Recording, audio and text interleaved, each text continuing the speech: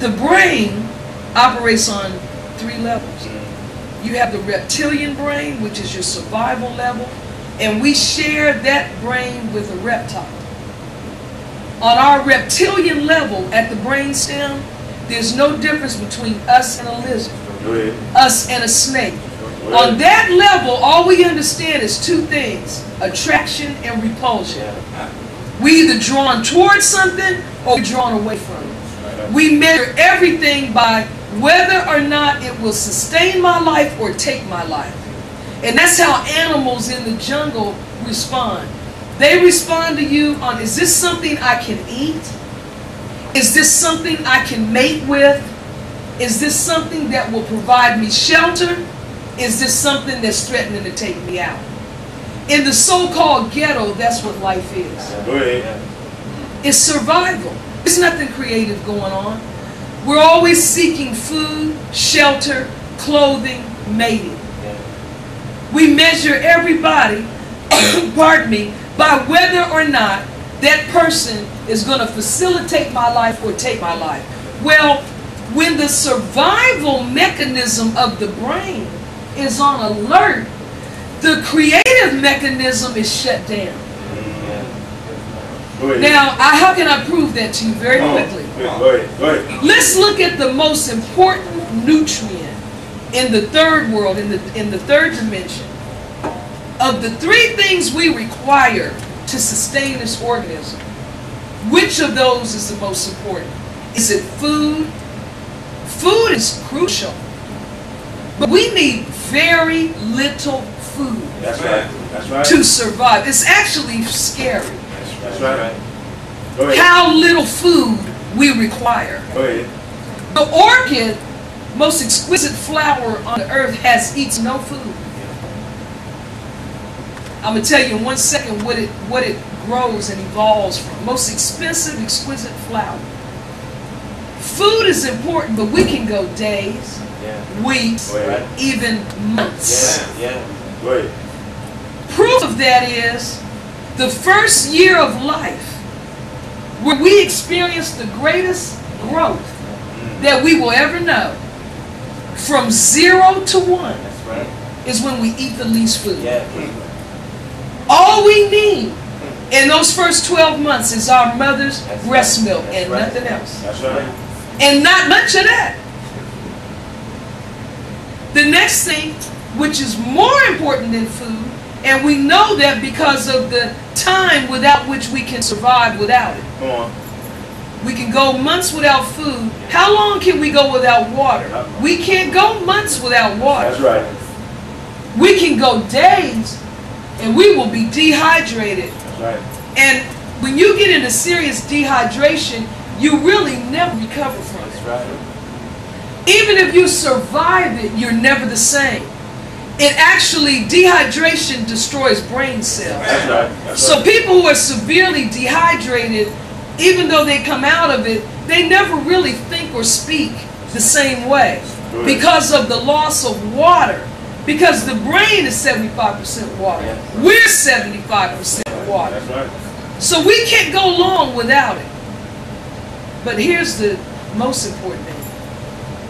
How long, and we give the least thought to this, how long can we live without air? Thank you. That's right. Thank you. How long? Come on. Now look, a minute?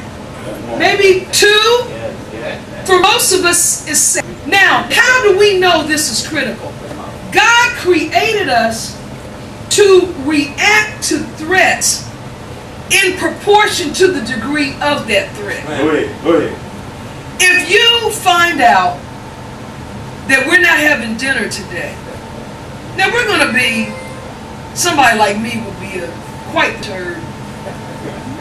It would bother me. I'd think about it, certainly. But could I make it to tomorrow? Am I going to start running? Am I going to throw the podium down and start kicking and screaming? I might mumble and murmur, but it's okay.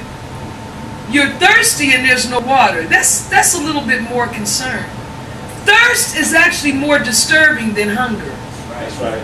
When you're hungry, you can say, oh, I'm hungry, but I'll wait. Dinner's not ready yet. I'll wait. But you'll go in and say, well, can I have some water while I'm waiting? Right. When you're thirsty, you feel more compelled to go and do something about it. Because being thirsty has more of an effect on what you're doing. It's hard to think and function when you have thirst. What happens when your air supply gets shut off? What happens if you're on a plane and all the air is shut down in the cabin? What happens if you're laying in your bed and somebody puts a pillow over your nose and mouth? Somebody comes up behind you and covers your nose and mouth. You go out swimming and you're underwater and you can't get up. You absolutely fall apart. Right. Right. Somebody cut off your air supply, you will tear this room up. Right. Trying to get air. The most dangerous thing you can do is try to save a drowning victim. Yes, ma'am. Because they are in such a state of panic that they will pull you down under. And in many cases, you see in the news, somebody went in to save a person and that person survived and the one that went to save them drowned. Right. That's right. Because we need air. And we live in so-called ghettos and we eat food and we use unhealthy products and we live in places where there's lead and asbestos and we don't go outdoors. We sit in front of big, wide, flat-screen televisions and watch cribs and the lifestyles of the rich and famous and pretend we're Beyonce or Prince and live in a daggone fantasy world. Right.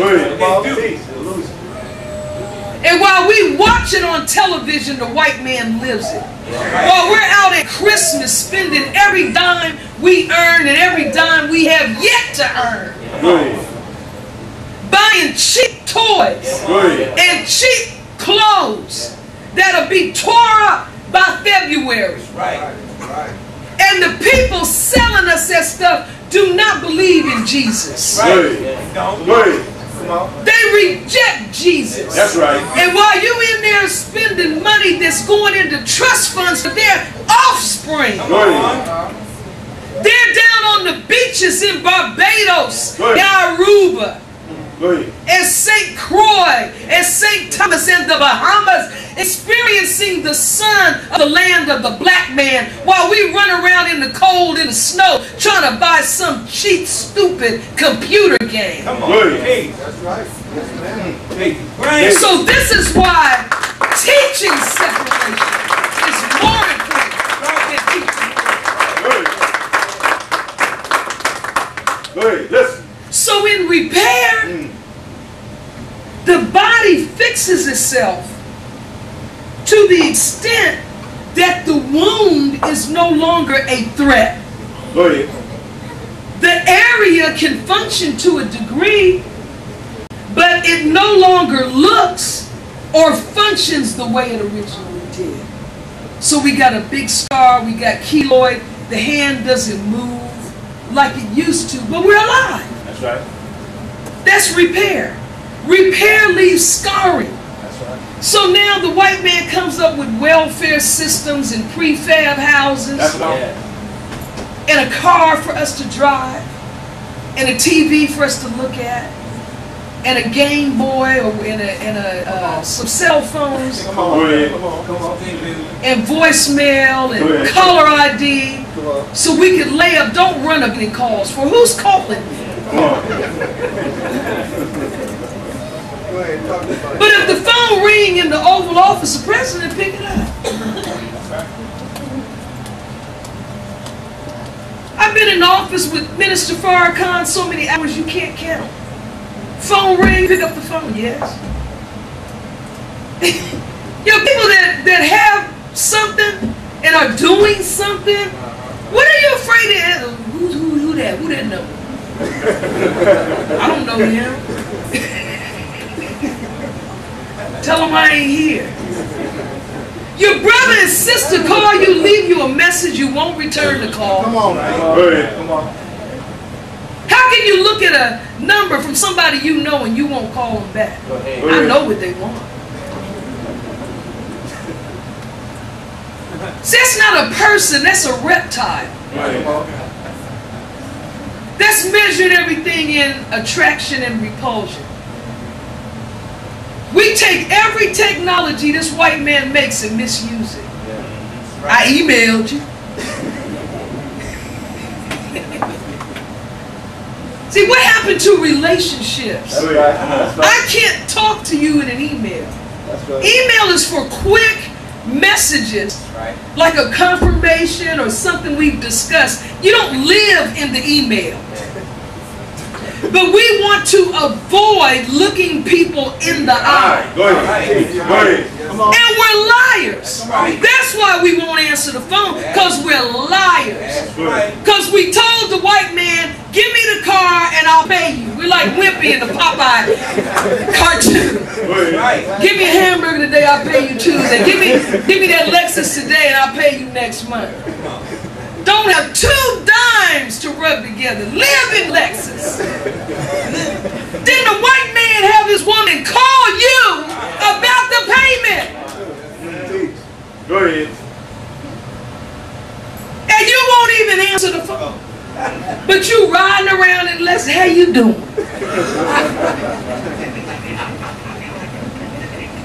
This is insanity.